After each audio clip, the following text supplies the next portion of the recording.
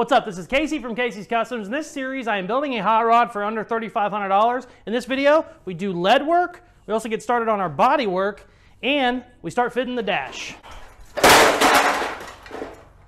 Kinda. Let's get going.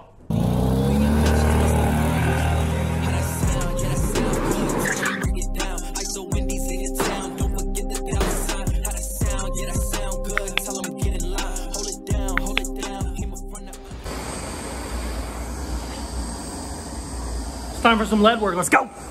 Ooh, I forgot to add, I finally have a P.O. box. It is in the description of this video. Send me anything you want. If I get enough stuff, I'll open it up on camera and we'll go through it, unless you don't want me to. Obviously, I won't. But I've had people asking for a while now. I finally did it. I have a P.O. box. So, send me some shit.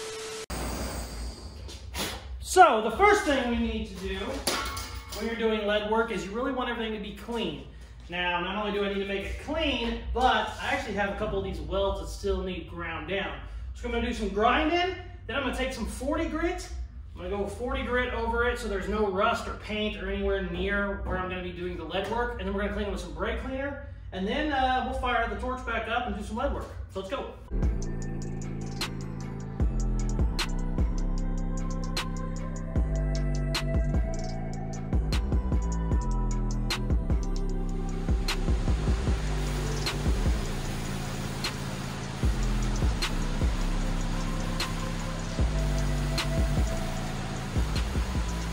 We got our lead ready. Everything's clean, brake clean, everything's good. Also clean your lead because it gets dirty. Files. These are your wooden paddles to move it around. Tinning butter, tallow. This is basically just wax. You get wax on the wood so it doesn't burn it.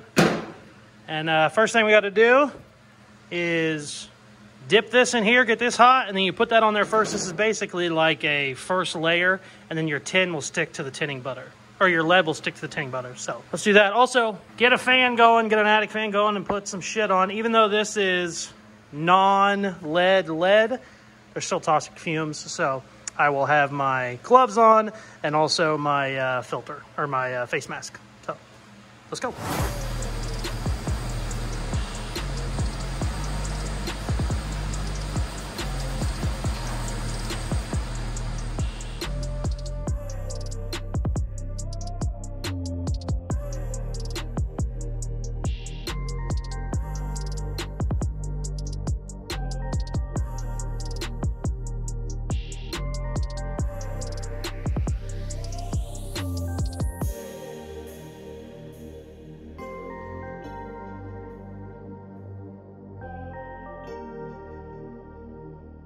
Okay, we got our tin down.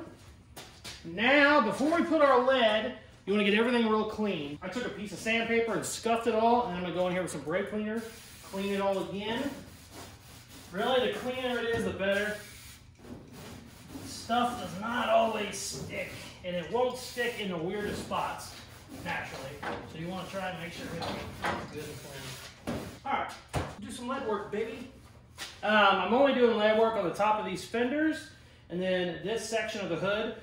The reason I'm doing it there is because that's where I want structure there, and I've also done a million little cuts there, and I don't love the metal work, so the lead will clean it up a little bit.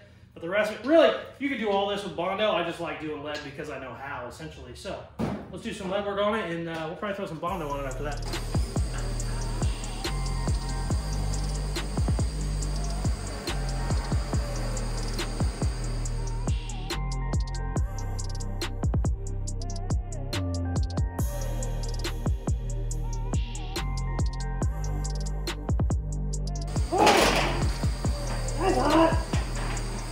This takes forever, so let's time lapse.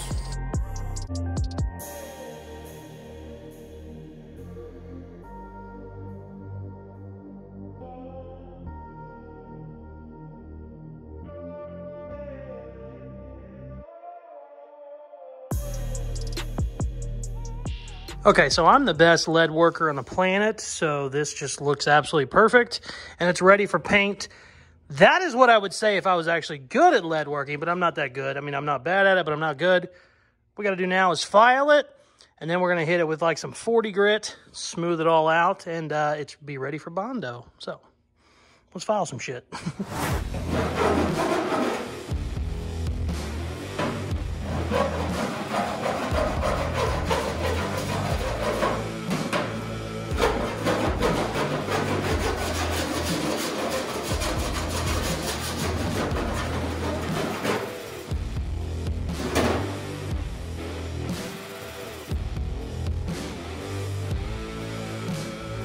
Got it all sanded down.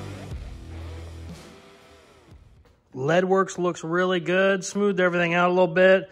Still got some issues on this side, not gonna lie to you, but looks good. Plenty ready for Bondo now. Like I said before, I could have did it without doing that to begin with, but it's a lead sled. You gotta have some lead in this bad boy. What I'm gonna do now, because I've grinded this bare metal down about 5 times now because it keeps surface rusting, I'm gonna tape off, kind of tape off.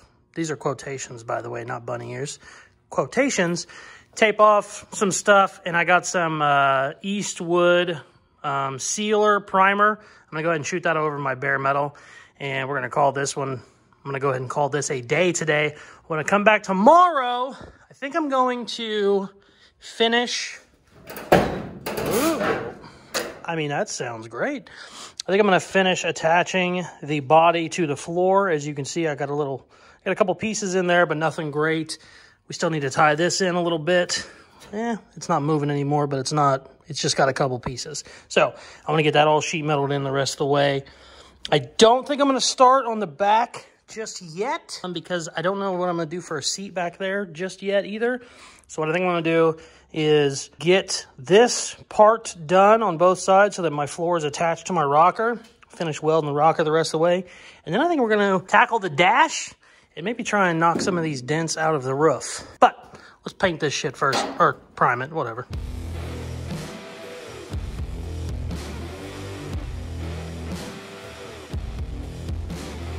Hey, so cool story. Got it all taped off, ready for primer. I go, this is the best primer you can buy. Eastwood, best canned primer you can buy. Eastwood sealer primer, I love it. It's an etching primer, so it actually grabs onto the metal. Basically makes it so you can't rust again. I was all excited. I knew I had a can of this left because Eastwood sent it to me, and guess what? It's empty because my dad used it, and he's an asshole. Now, some of you are gonna say, yeah, but you stole his wheels. Just, you know, whatever. That's water over the something. Mountain range. Anyways, he screwed us, so now I gotta go get more primer. I do have some of their roll-on primer left, but I don't want to use it just for sealer because it's actually a high build primer. So I'm just going to go to the paint store, get some rattle canned etching primer, and we'll come back and prime this damn thing. I cannot believe he would steal something from me. I don't know what the world's came to be honest with you.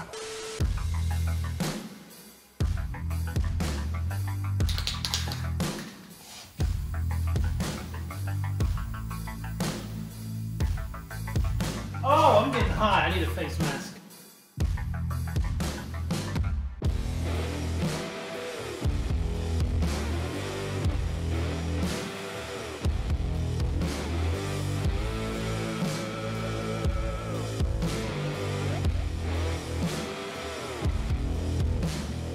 Check it out. Super solid. Look, it can hold all 170 pounds of me. 250. Either way, it's holding me fine, which is super nice. Very happy about that. There was still quite a lot of play in it. I kind of had it braced, but you know, you shut the door too hard and the quarter panel wanted to walk on you. Not good stuff. Also, started doing a little bit of body work on the fenders, and I was gonna go ahead and start on the hood, but I think I'm gonna pop the hood off first, get the hood on a sawhorse out of the way, because I do want to start messing with the turbo. I think I said this in one of the other videos, but I'm going to be running an electric cutout for the exhaust. You can hit a button, and let me see if I can see there. See the little butterfly valve in there? It stays closed, and your normal exhaust will work. Have your muffler all the way out the back. When you hit the button, it essentially opens this up, and you turn your whole exhaust into, I don't know, a 2-foot section. So it's basically just a dump, which is super loud, pretty annoying, but it's great for rat rods. It's not great all the time. I don't love, you know, driving with earplugs in, but it's perfect for if I want to let the turbo breathe a little bit better, if I want to kind of show off a little bit, you know, make it a little loud, hit a button. I kind of love it. So we're going to get the hood off of here. I can do the body work just as easily off the car with the hood, and then we can kind of start looking at what we're going to do with the turbo system.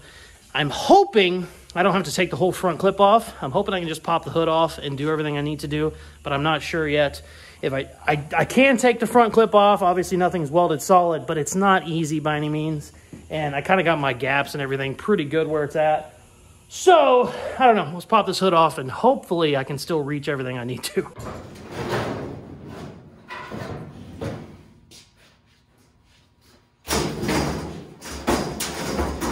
Okay, cool. Okay, so good news is I can get to everything I need to if I just jack it up and take the tire off. But it's one of those things, it might be easier just to take the front clip off. I don't know. We're going to tackle that the next episode. I'm certainly not going to go through all that on this episode.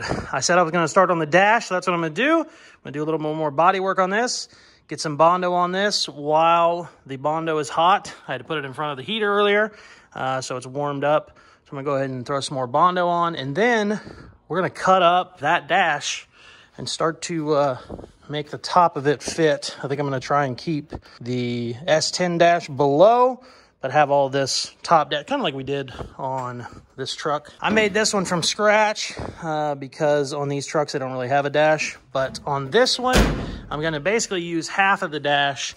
So when you're looking in and here, it all just looks like a normal Chevy dash. But when you're actually inside of it, you'll see more of the S10. So let's do a little body work and then cut up a dash.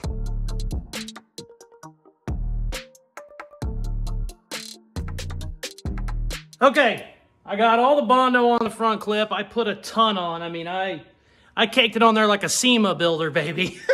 But it's time to cut up this dash. So I think what I'm going to do, I think I'm going to cut right along that body line and try and graft the whole thing on there. The only thing I'm worried about is big hump on the dash. I don't know how I'm going to pull that off. And also, I have vents here. So I don't know how I'm going to pull that off either. Probably have to end up cutting those in the dash, but I don't know. Let's cut some shit and start figuring some shit out. I think I can remove, let me get over here. Ugh. I think I can remove a little bit more of that cushion if I have to kind of get that down.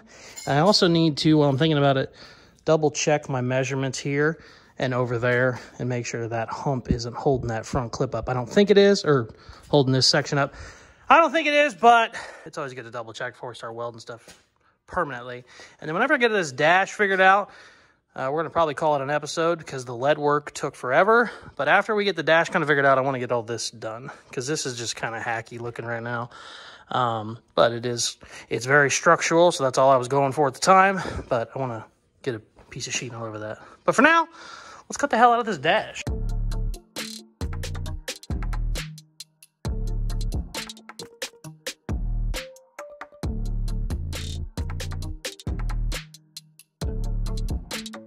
Alright, let's try and throw it in there and see what happens.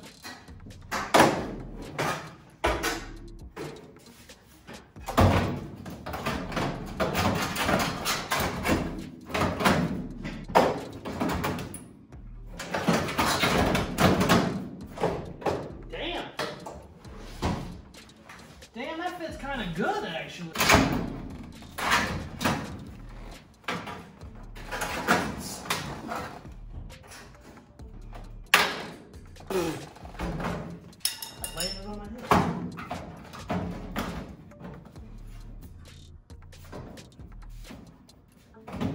Damn, that ain't bad. Well, okay. Man, we can kind of pull that off right there. Wow, I didn't think it was going to be that easy, to be honest with you.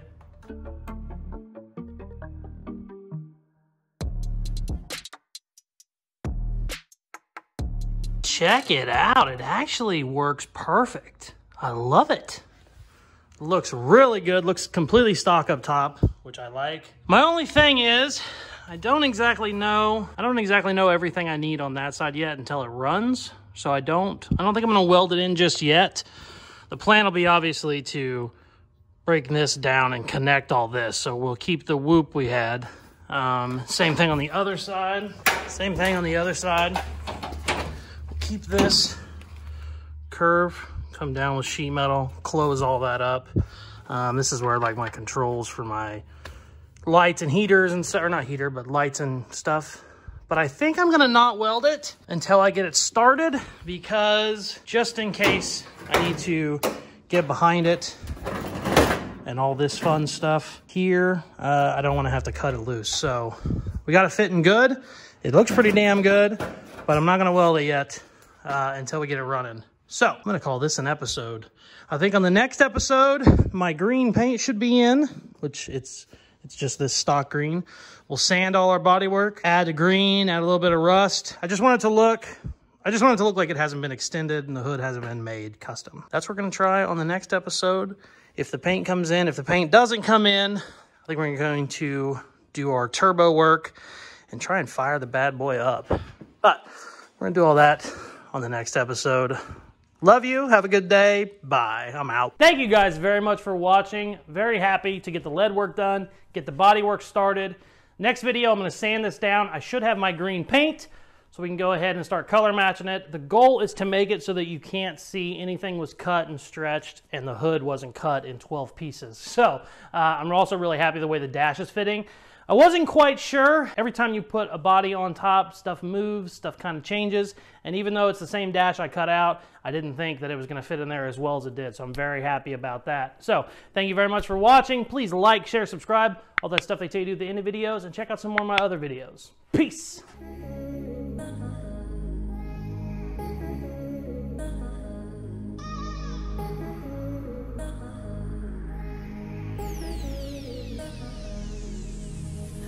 I've really been addicted to you. All of my attention I've been giving to you. Caught up in my feelings, I got feelings for you. Caught up in my feelings, I got feelings for you. On my mind, I can't lie. On my mind, I can't lie. Pull you down till you dry. Pull you down till you dry. All the time, ease my mind.